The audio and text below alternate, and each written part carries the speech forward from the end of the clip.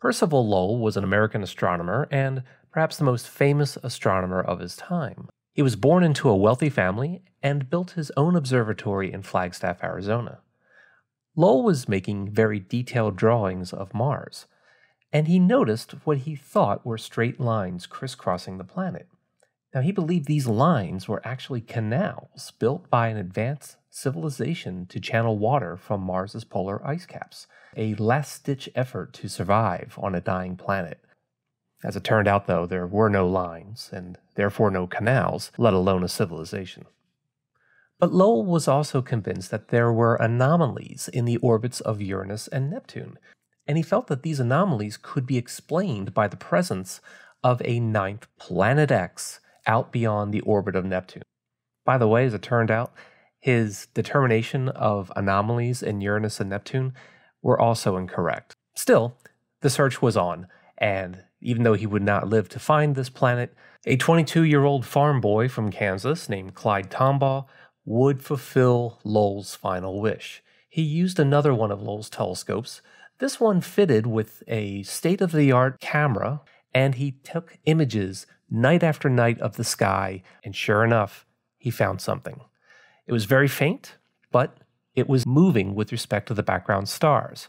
This was the discovery of planet Pluto. Planet X was confirmed, and it made headlines all around the world. This is a portion of the front page of the New York Times from March 14th of 1930. And if you look in the lower left, you see that there's a reporting that the planet should be possibly larger than Jupiter. But if it's going to be larger than Jupiter, there should be a disk. In other words, you should be able to see the face of the planet, and there's no such disk. It's just indistinguishable from the background stars. So astronomers quickly revised the initial larger than Jupiter estimate down to maybe about the size of Earth. Still, it would require a satellite orbiting Pluto to help nail down the actual mass. Well, that opportunity would come in 1978 at the U.S. Naval Observatory. So these are high-resolution images, the very best images that could be made of Pluto at the time. Sometimes Pluto appears more or less circular, as you see it on the right, and other times it has a lump. Well, this lump was interpreted to be a moon, Charon. Now, with the moon, a mass could be calculated for Pluto, and it came out to be somewhere around 0.0015 the mass of Earth. So definitely a lot less massive than Earth. Now, this value wasn't correct, but to within a power of 10, it was pretty much spot on. Its actual mass is about twice the mass that was calculated here, so that's really a pretty good result for its time. Now, in the 1990s, the Hubble Space Telescope would produce the clearest, sharpest image of Pluto. Now, this image seems a little bit computer-generated. That's because it is. It's the result of a process called image deconvolution from this. This is the actual Hubble Space Telescope image. It was deconvolved and then mapped onto a sphere to produce the image that we see in front of us here. So this was our very best view of Pluto, and it actually was enough to let astronomers begin to really understand how the surface might be characterized, what it was made of, etc. And our best understanding of Pluto would not come until 2015, when the New Horizons spacecraft, launched from Earth just 9 years earlier, would fly past Pluto. Now, in order to get New Horizons to Pluto in such a short amount of time, it had to go very fast, and as a result, the entire flyby lasted only just a few hours. Still, that was enough to take our understanding of Pluto from this to this. What an extraordinarily geologically diverse world Pluto is. In fact, it's the most geologically diverse world next to our own home planet. Okay, so here's some basic stats. Well, its mass is about 0.21% the mass of the Earth, or if you prefer, a little less than 18% the mass of the Moon. Pluto is also very small. It's less than a third the volume of the Moon, and as a result, its density is going to be somewhere a little less than 2 grams per cubic centimeter, which means that Pluto is probably made of just mostly rock and ice. Its surface is composed essentially of nitrogen ice, frozen methane, and frozen carbon monoxide. There are also mountains of solid water, and it has a temperature variation between 33 and 55 Kelvin. That's because Pluto's orbit is rather elliptical, and sometimes it's closer to the sun, while other times it's farther away. Nevertheless, when you look at all these stats and when you look at the composition of Pluto, what you find is something that has much more in common with the moons of the outer solar system, such as Titan at Saturn or Triton at Neptune. And one of the first things that jumps out at us in the New Horizons image of Pluto is this heart-shaped region. It was named Tomball Regio, of course, and the western lobe of this region is called Sputnik Planum, named after the first spacecraft to orbit Earth. Here's a slightly higher resolution look at the same region, and if we switch to New Horizons high resolution camera, you can start to make out these little polygons in the surface of Sputnik Planum. These are convection cells. Now, we often talk about convection as being associated with internal heat.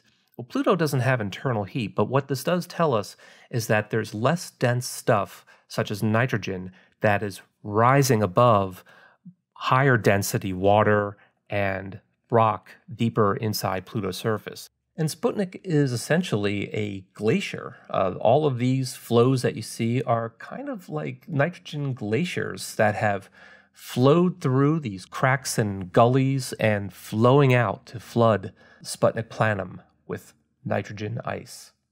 Now, Pluto does have an atmosphere, but it's one that is mostly composed of nitrogen, carbon monoxide, and methane. And this atmosphere is not permanent. It actually will freeze out when Pluto gets farther from the sun. If we get a closer look here and we zoom in, we can start to look at the atmosphere, and you notice that there are some slight banding features in the atmosphere. If we switch to a processed image, we lose some of the surface detail, but now you can see how the atmosphere stacks itself up. This is not uncommon. This is probably due to photochemical reactions of basically methane haze in the upper atmosphere, and we've seen this elsewhere in our solar system. Particularly at Saturn's largest moon, Titan. We see that same stacked methane haze. And so Titan's hydrocarbon hazes are this blue color. And so is Pluto's. This is an image taken by New Horizons as it flew behind Pluto, turned around, and looked back, allowing the sun to illuminate the atmosphere. Let's take a look at Pluto's largest moon, or more appropriately, its companion, Charon. This is a very enhanced image of Charon so that we can see a lot of its key features in some detail. The first thing we notice is this reddish polar region, which was informally dubbed Mordor. And the red coloring is a result of something called tholins. And tholins are really just organic molecules, largely based on methane and nitrogen. Now, these molecules are actually not believed to be native to Charon, but rather originated on Pluto and were carried over somehow. Crossing through the equator is this massive belt of tectonic, well, maybe fracturing. We're not really sure. It's almost as if something was trying to tear Charon apart. When we look at Pluto and Charon at the same color levels, we see that there is really some dramatic color differences. And it could be that these two worlds formed separately and combined, or it could be that Charon is the result of a collision from Pluto in much the same way that our own moon is the result of a collision with Earth.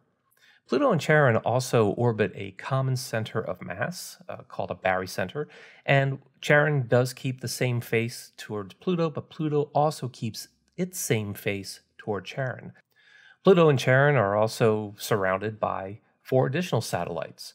There's Styx, Nix, Kerberos, and Hydra. So what would form a multiple object system like this? It's very likely that this is the result of a giant impact, or the Big Whack hypothesis. And there are several lines of evidence pointing to this hypothesis. The orbits are all in resonance with each other. So Charon, for example, is a 3-1 orbital resonance with Styx, a 4-1 with Nix, a 5-1 with Kerberos, and a 6-1 with Hydra. Those are some very tightly correlated resonances, and that is exactly the sort of thing you'd expect to see if all these objects formed from the same debris cloud. Charon lacks an atmosphere despite its large size, and that is something you would also expect to have happen if there were a giant impact. The energy would simply disperse those volatiles, therefore no atmosphere for Charon. And the rest of the moons all share the same basic composition and color as Charon, so this is something else that should be the case if they all formed from the same debris cloud. The orbits are also in essentially the same plane, and this tells us that these objects all had to form together. So none of these could be captured asteroids or something else that came from out of town. If they did, then they should orbit in different inclinations and at different eccentricities. Instead, they're all pretty circular and they're all pretty much in the same plane. All the moons lack the volatiles. Just as Charon lacks volatiles, well, so did the other moons. Again, if there were a high energy impact, there should be a lack of volatiles. The moons themselves are also very lumpy, which suggests that they're composed of multiple objects. So Styx has what looks like maybe 2 objects kind of smushed together, same for Kerberos and Hydra, maybe even Nix as well. It certainly isn't clear from this particular image, but the fact that these objects all seem to have these different lobes is something that we've seen before in comets and other small solar system bodies. So again, if we have a cloud of debris and junk, then these are exactly the sorts of things that we would expect to form as they coalesce back together. And the moons themselves orbit very close to Pluto. There can be a stable orbit as far away as 10 times the distance as Hydra, and yet there's nothing there. New Horizons didn't find anything, so that tells us that all of these moons form together and have a common origin story. But there's one piece of evidence that is missing, and that is Pluto doesn't have any rings. Now that's unexpected if there's a collision, and in fact we've seen rings around outer solar system asteroids like Charliklo. We've also seen them around outer solar system asteroid Charon, and even dwarf planet Haumea has a ring system. So how come Pluto doesn't have a ring? Well, that's something that is not really known at this time. This is something that astronomers are still poring through the data and trying to tease out that particular part of the mystery. But still, this is a treasure trove of data that's going to keep astronomers busy for a long time.